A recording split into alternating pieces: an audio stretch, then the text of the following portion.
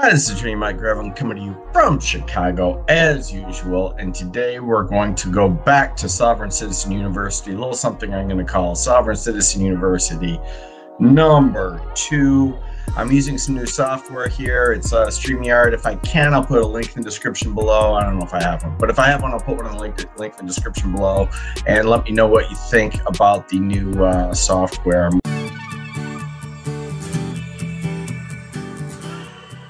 Well, this should be fun. I got some new software, and I can use it to share my screen here and also for live streaming, which was really the point of it. I hope to get there, but I'm going to practice with a couple of videos that I'm just recording so I can learn how to manipulate.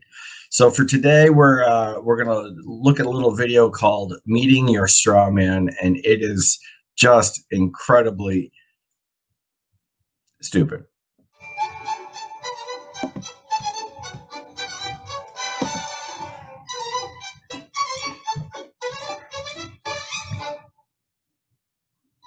The government. It loves you and wants to keep you safe and well. It even wants to make paying taxes, fines, and court costs easier for you. How? Well, you'll need to meet your strawman. He was born this... Okay, this is already gone off the rails. First of all, my first impression of this video, it was sent to me by a viewer, and I thank you for it. I can't find it. It was a while back. I can't find the comment, but a viewer sent it to me and warned me. and it is really, out there and manipulative. But the first thing that strikes me about this is obviously it's sort of a throwback style. And the production value on this is extremely high. The voice and the animation and all that, somebody put a lot of time into this nonsense. Same day you were.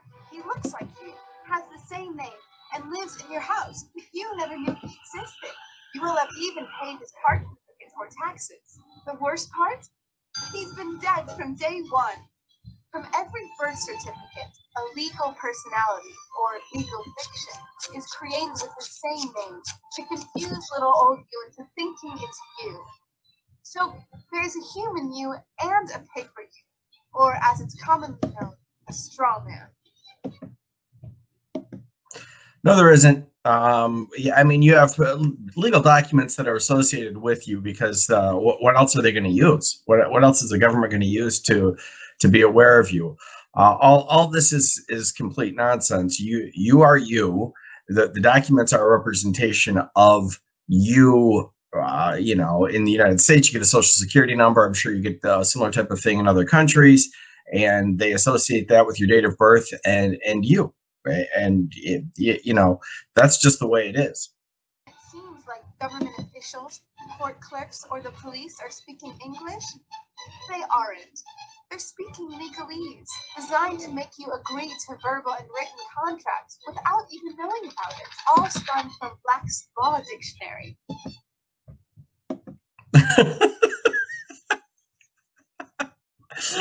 Oh, it's so good.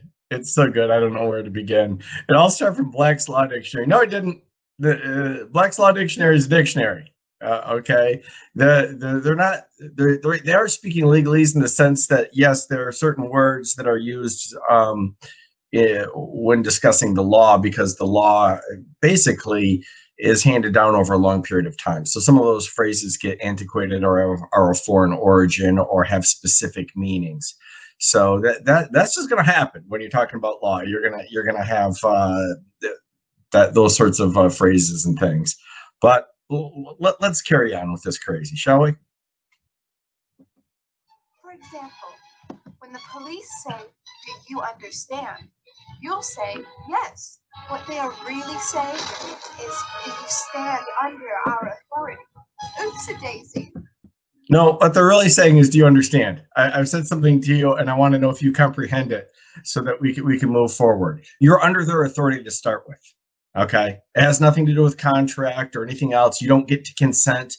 You are under the authority of the jurisdiction that you are born or currently just physically present in, whether you consented to it or not.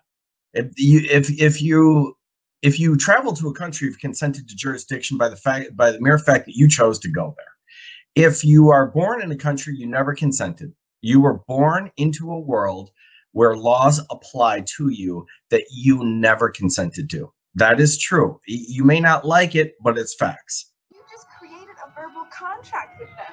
Oh, you clever government. Did you know that whenever you register something, you are handing over title to the person you register it with? That's right. Whenever you register something with the government, they assume it belongs. Again, this is just absolute craziness. There's no contract required. You are already subject to the laws. Let's start there. And some of those laws are, for instance, you need to register your vehicle, and you've got to do that. And if you don't do that, then you're going to get pulled over. And in a lot of places, I'm guessing is British. I could be wrong. It's sort of American in style, but I'm basing that on them referring to European things like VAT tax and using the pound sign instead of the dollar sign, that sort of thing. But I've heard, believe me, numerous times in my comments that if your car's not registered or insured in the UK, they will impound that thing and crush it. So that's it. They don't need any contractual justification or your consent or anything else. Just the fact that you're driving on their roads. That's enough. Yeah. Registered your car? Super. Now you are the registered keeper of your vehicle, and the government can crush it when you don't pay your strawman taxes. Expecting a new bundle of joy? Well, then you need to register your little darling with a birth certificate. Then they can start the process all over again and create a new strawman for your little one. Isn't that great? So when Junior grows up, he'll be able to generate revenue just like you have. When you notify on your baby by signing the birth certificate, your child becomes a ward of state. And if the government doesn't like what you're doing, when you notify on your baby. No, you have to. They're again, you're subject to laws, and if you're gonna do anything in a normal way, like for instance, have a baby at a hospital or something, you're just gonna have to do these things. If you don't, they're gonna think you're strange and come after you for other reasons. But you're not notifying on your baby. You're creating the paperwork that you're required to by law, but also is going to be helpful to them. They're worried about things like shots and immunization and all that. And then they further get on to, they say, oh, well, then your baby is now a source of revenue. Well, yeah, your baby is a source of revenue in the sense that eventually they will probably do something productive and make some money and be taxed on it. So yeah, I guess we're all a source of revenue for the government in that sense, although a lot of this audience is more of a drain than a contributor to the government. Assume it's okay to take the child away or make new rules for things they don't like. Not enough school? Smacking your child? Shouting too loudly? Then it's off to social services for the little one. When you get a bill, it's sent to you, but belongs to your straw man, not you. Oh, yeah. Start with Mr., Mrs., or Ms. Sometimes you'll see your surname in capitals, just like on a gravestone. And it doesn't matter. Your straw man is dead, and just a silly piece of paper, created before you could comprehend or even consent to it.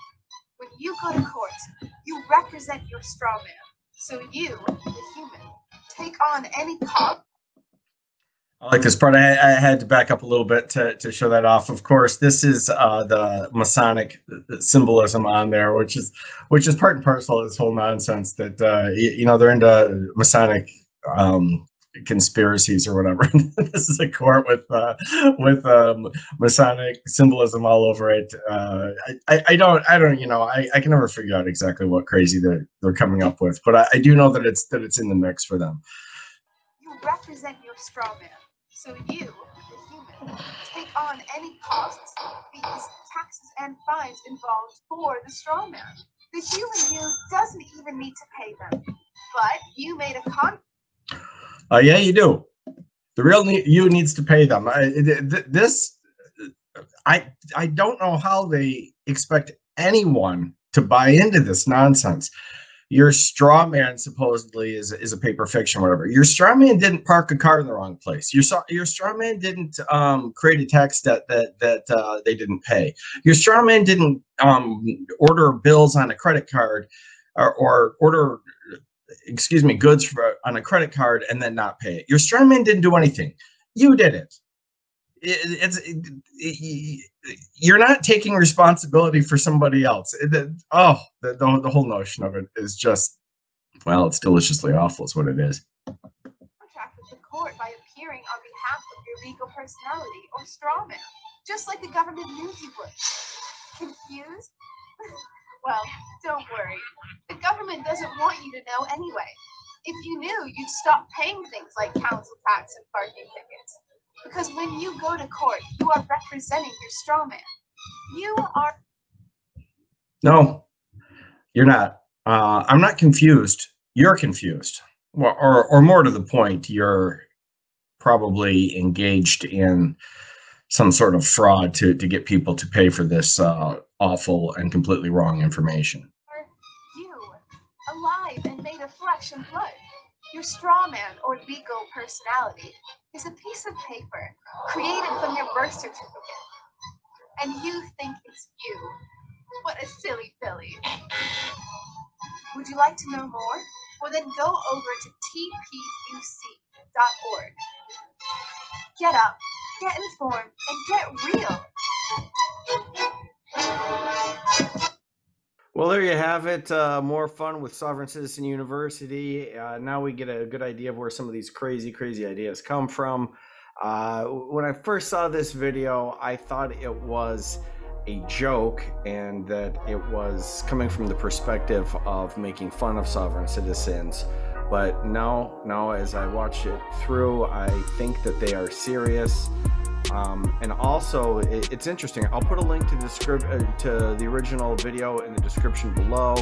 But it's got over 1 million views, and I didn't look at that many, but I did peruse the first page or so of comments, and these are fans. These are people who think that this is honestly a good idea. It's amazing. Here at Law Talk, we answer all your legal questions and give detailed analysis of current events. Who am I kidding? We just mostly laugh at horrible court appearances.